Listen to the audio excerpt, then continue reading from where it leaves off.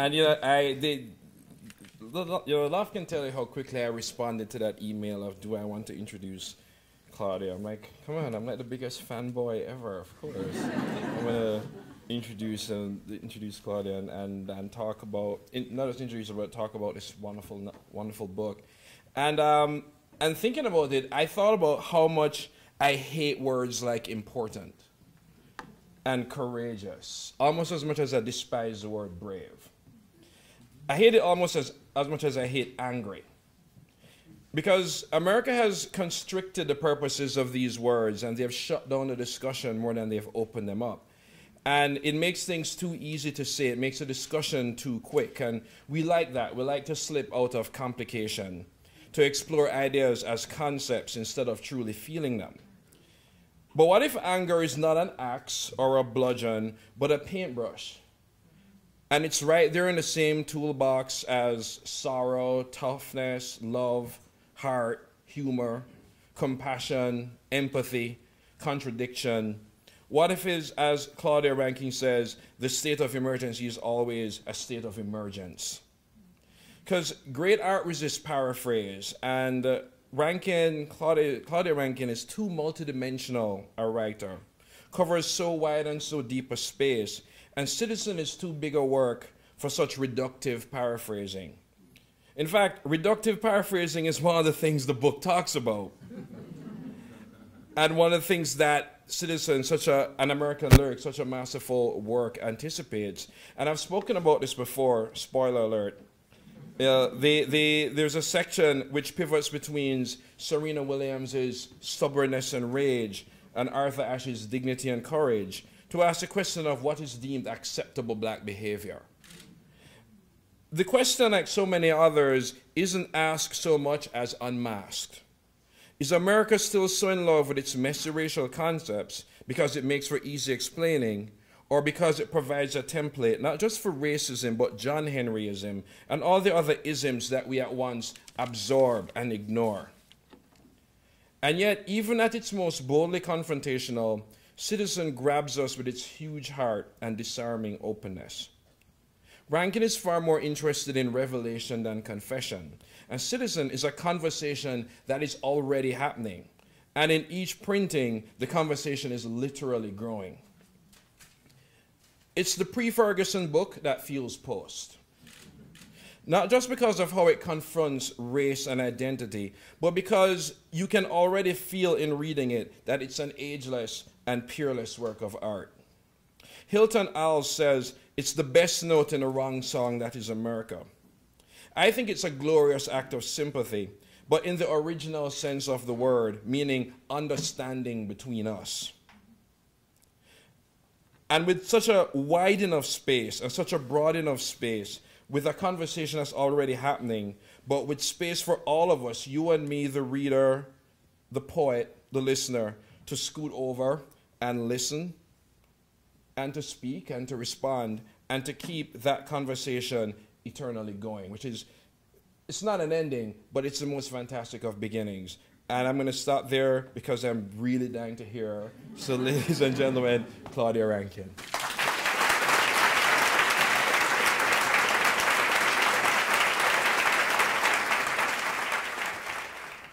My brothers are notorious. They have not been to prison. They have been imprisoned. The prison is not a place you enter. It is no place. My brothers are notorious. They do regular things like wait. On my birthday, they say my name. They will never forget that we are named. What is that memory? The days of our childhood together were steep steps into a collapsing mind. It looked like we rescued ourselves, war rescued. Then there are these days, each day of our adult lives. They will never forget our way through these brothers, each brother, my dearest brother's dear heart. Your hearts are broken. This is not a secret, though there are secrets, and as yet I do not understand how my own sorrow has turned into my brothers' hearts. The hearts of my brothers are broken. if I knew another way to be. I would call up a brother, I would hear myself saying, my brother, my dearest brother's dear heart. On the tip of a tongue, one note following another, is another path, another dawn, where the pink sky is a bloodshot of struck, of sleepless, of sorry, of senseless, shush. Those years of and before me and my brothers, the years of passage, plantation, migration, of Jim Crow segregation, of poverty, inner cities, profiling of 1 in 3, 2 jobs, boy, hey boy, each a felony, accumulate into the hours inside our lives where we are all caught hanging. The rope inside us, the tree inside us, its roots, our limbs, a throat sliced through, and when we open our mouth to speak, blossoms, oh blossoms, no place coming out. Brother, their brother, that kind of blue. The sky is the silence of brothers all the days leading up to my call. If a call, I'd say goodbye before I broke the goodbye. I say goodbye before anyone can hang up. Don't hang up. My brother hangs up, though he's there. I keep talking, the talk keeps him there. The sky is blue, kind of blue. The day is hot. Is it cold? Are you cold? It does get cool. Is it cool? Are you cool? My brother is completed by sky. The sky is his silence. Eventually he says, it is raining down, it was raining, it stopped raining, it is raining down. He won't hang up. He's there. He's there, but he's hung up, though he's there. Goodbye, I say. I break the goodbye. I say goodbye before anyone can hang up. Don't hang up. Wait with me. Wait with me, though the waiting might be the call of goodbyes. I want to thank Marlon for that introduction. It might have been an honor to introduce me, but it was an honor to have you introduce me, so thank you. This book would not be a book without Graywolf Press. So I want to thank everyone, Fiona and Katie and Erin and Jeff and Marissa, and I could keep going. It's the lovely thing about working with Graywolf all these years is that you feel like you have this other family.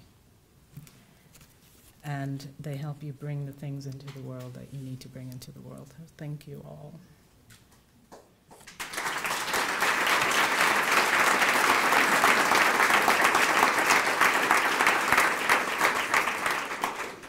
I'd also like to thank the Loft for hosting us, and the last couple of days I've had the pleasure of being at St. Benedict's with Mark Conway, so I thank you.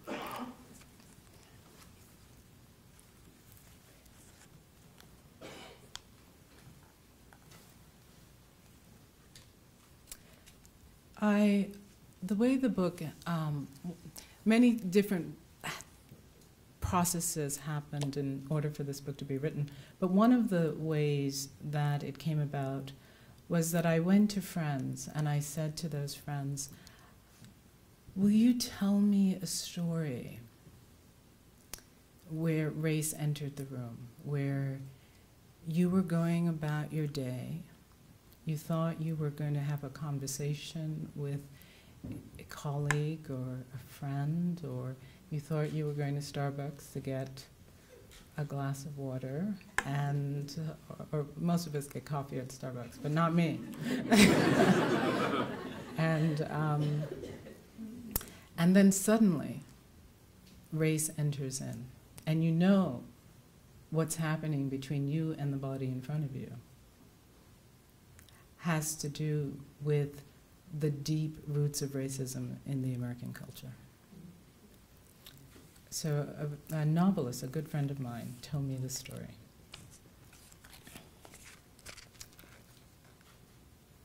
The new therapist specializes in trauma counseling. You have only ever spoken on the phone. Her house as a side gate that leads to a back entrance. she uses for patience. You walk down a path bordered on both sides with deer grass and rosemary to the gate, which turns out to be locked. At the front door, the bell is a small round disc that you press firmly. When the door finally opens, the woman standing there yells at the top of her lungs, "Get away from my house, what are you doing in my yard?" It's as if a wounded Doberman Pinscher or a German Shepherd has gained the power of speech. And though you back up a few steps, you manage to tell her you have an appointment. "You have an appointment?" she spits back. Then she pauses. Everything pauses. "Oh," she says, followed by, "Oh yes, that's right. I'm sorry. I'm so, so sorry." One of the amazing things, I mean, my reaction when this was told to me was, no way. No. But then I said to my friend, "What did you do next?" And she said, "I went to the appointment." Because you don't even take it in fully. And then I said, "You went to the appointment?" She said, "Yeah, I went to the appointment." And then I went home and I cried. And then I wrote her a long letter telling her that I will never come back again.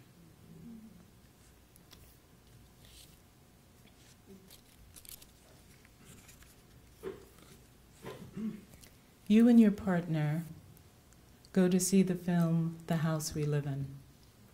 You ask a friend to pick up your child from school. On your way home, your phone rings. Your neighbor tells you he is standing at his window watching a menacing black guy casing both your homes. The guy is walking back and forth talking to himself and seems disturbed. You tell your neighbor that your friend, whom he has met, is babysitting. He says, "No, it's not him. He's met your friend, and this isn't that nice young man. Anyway, he wants you to know. He's called the police."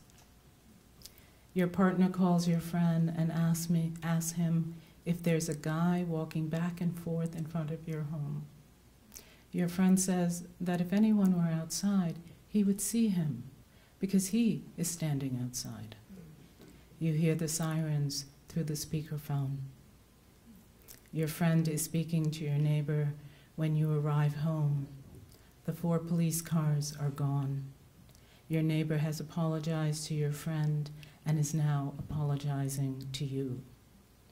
Feeling somewhat responsible for the actions of your neighbor, you clumsily tell your friend that the next time he wants to talk on the phone, he should go in the backyard.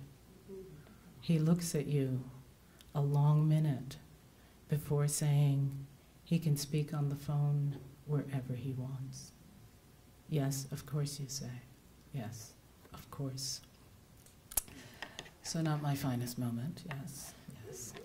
But this is what is complicated and torturous and simply sick about racism. Because in my case, I'm thinking, I want to protect you from my neighbor. And so my attempt to protect you will be to curtail your rights. Which is no kind of protection at all in the long run. But this is how it's insidious. Luckily, I live in California where the police in our town are more interested in Mexicans than blacks.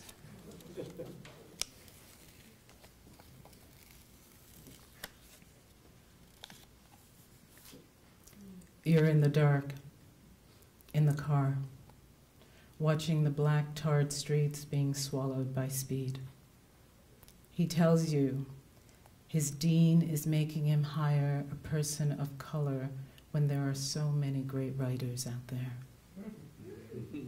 You think maybe this is an experiment and you are being tested or retroactively insulted, or you have done something that communicates this is an okay conversation to be having. Why do you feel comfortable saying this to me? You wish the light would turn red or a police siren would go off so he would slam on the brakes, slam into the car ahead of you, fly forward so quickly both your faces would suddenly be exposed to the wind. As usual, you drive straight through the moment with the expected backing off of what was previously said. It is not only that confrontation is headache-producing, it is also that you have a destination that doesn't include acting like this moment isn't inhabitable, hasn't happened before, and the before isn't part of the now. As the night darkens and the time shortens between where we are and where we are going. What's interesting about that piece is the person who said this is somebody whose work I've taught a lot and recommended a lot. And now it's very hard for me to separate out who that is from the work. You know, so I force myself to continue teaching the work because I don't want what I loved in the work to be polluted by what is polluting in the person. But it's hard to pick up the work without feeling the flood of that coming forward. How many people are tennis fans?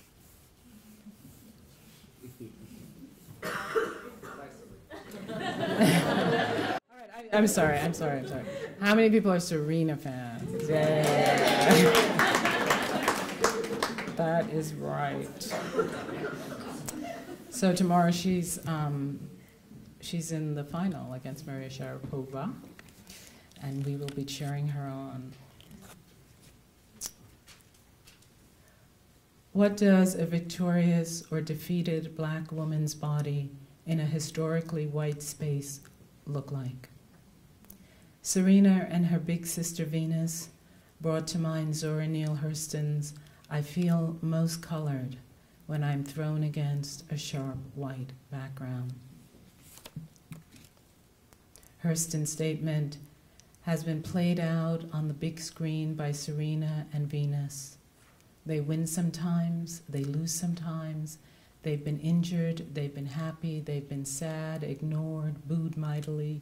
See Indian Wells, which both sisters have boycotted since 2001. They've been cheered, and through it all, and evident to all, were those people who were enraged that they were there at all. Graphite against a sharp white background. For years, you attribute to Serena Williams a kind of resilience appropriate only for those who exist in celluloid. Neither her father, nor her mother, nor her sister, nor Jehovah her God, nor Nike Camp could shield her ultimately from people who felt her black body didn't belong on their court, in their world. From the start, many made it clear Serena would have done better struggling to survive in the two-dimensionality of a Millett painting rather than on their tennis court. Better to put all that strength to work in their fantasy of her working the land, rather than be caught up in the turbulence of our ancient dramas, like a ship fighting a storm in a Turner seascape. This is, there's an essay on Serena, but I don't want to spoiler alert, so I'm not going to read any more. I'm going to let you go in there for yourself. I want to leave time for questions, so I'm going to read two more pieces. A friend of mine is a lawyer in LA. He grew up across the street from Paul Newman. And he remembers when Paul Newman would come to his house, you know, ring the bell and say, "Will you taste this vinaigrette?"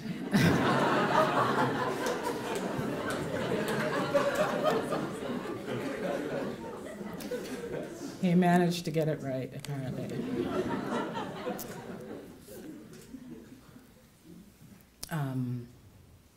His name is Rupert. So I said to Rupert, Rupert, you're a black guy in LA. Will you come to my house and tell me stories of being pulled over by the police? And he said, all right, I'll do it. What are you going to feed me? And he came to my house, he and his wife. And one of the things that surprised me was she had never heard any of the stories. And another thing that happened when he told me the stories is I could see him becoming angrier and angrier and angrier.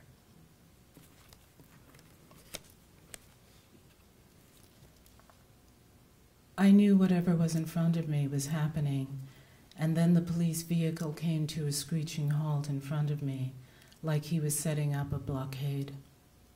Everywhere were flashes, a siren sounding, and a stretched out roar, get on the ground now. Then I just knew.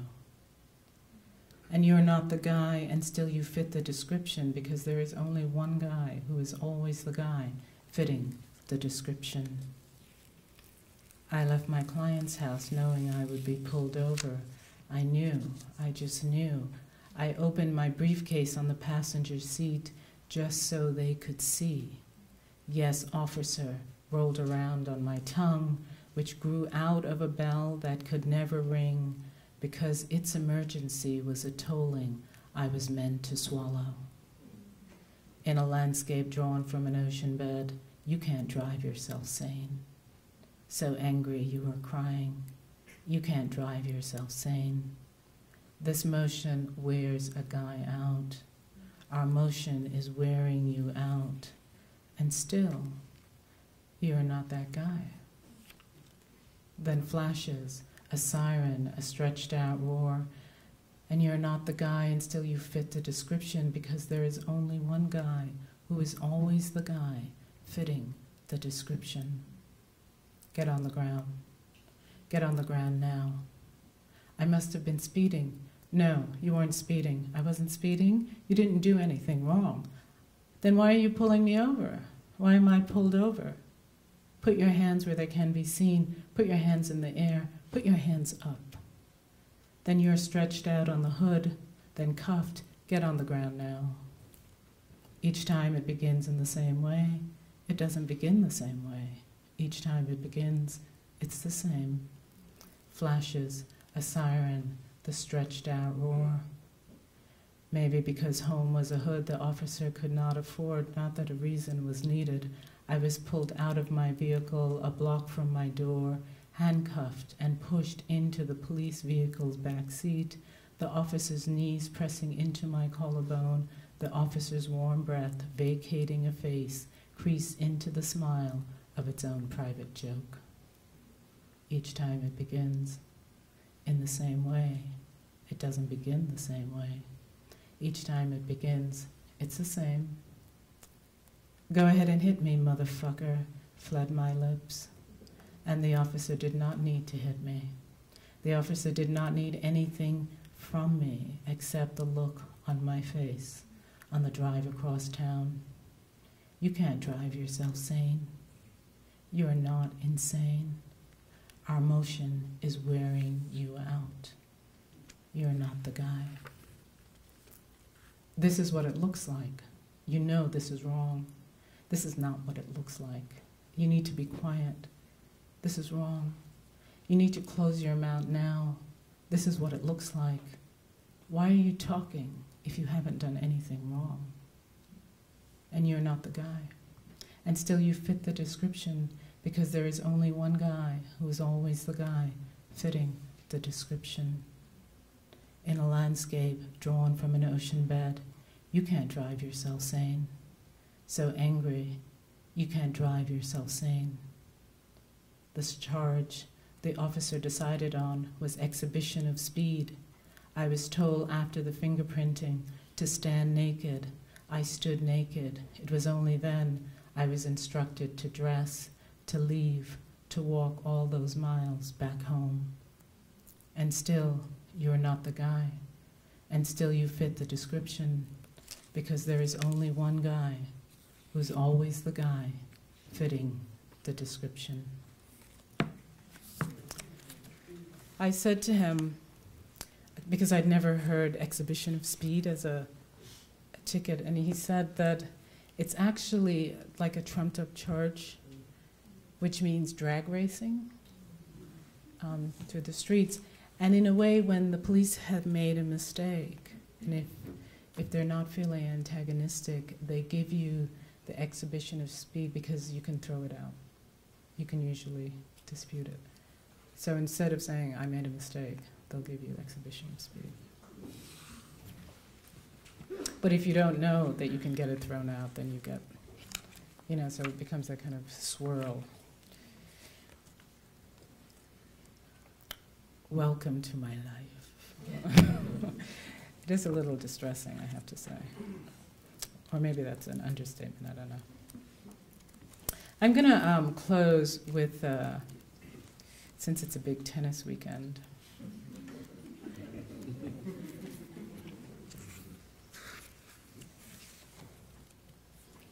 I'm going to close with a piece about watching tennis.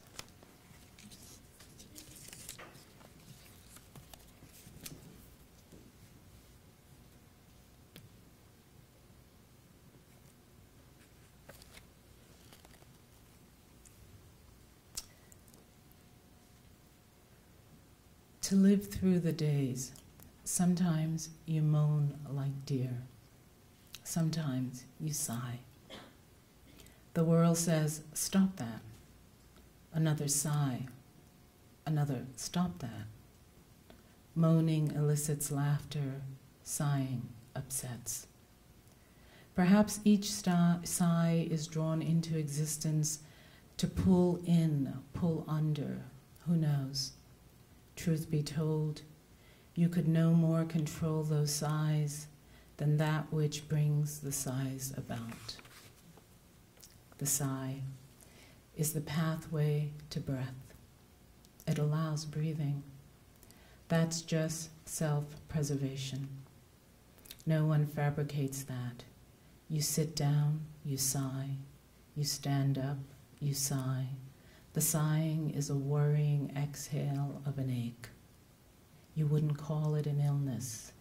Still, it is not the iteration of a free being. What else to liken yourself to but an animal, the ruminant kind? You like to think memory goes far back, though remembering was never recommended. Forget all that. The world says. The world's had a lot of practice.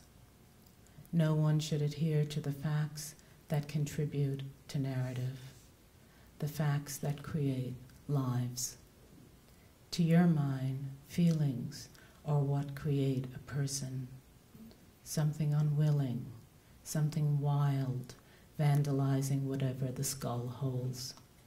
Those sensations form a someone. The headaches begin then.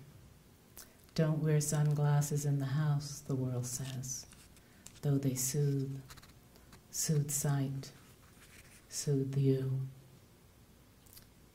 The head's ache evaporates into a state of numbness, a cave of sighs. Over the years, you lose the melodrama of seeing yourself as a patient. The sighing ceases, the headaches remain. You hold your head in your hands, you sit still, rarely do you lie down. You ask yourself, how can I help you? A glass of water, sunglasses?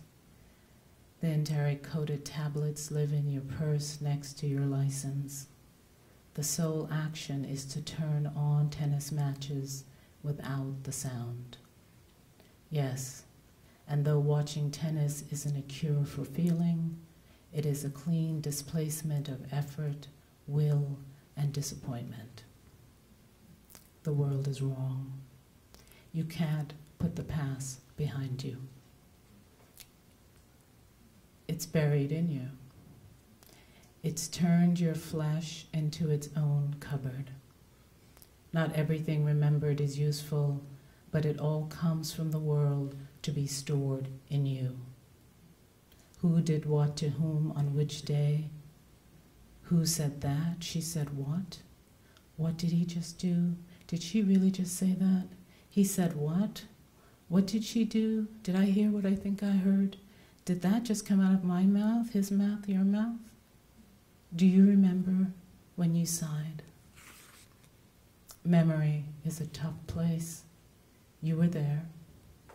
If this is not the truth, it is also not a lie. There are benefits to being without nostalgia. Certainly nostalgia and being without nostalgia relieve the past. Sitting here, there are no memories to remember, just the ball going back and forth, shored up by the external net. The problem is not one of a lack of memories.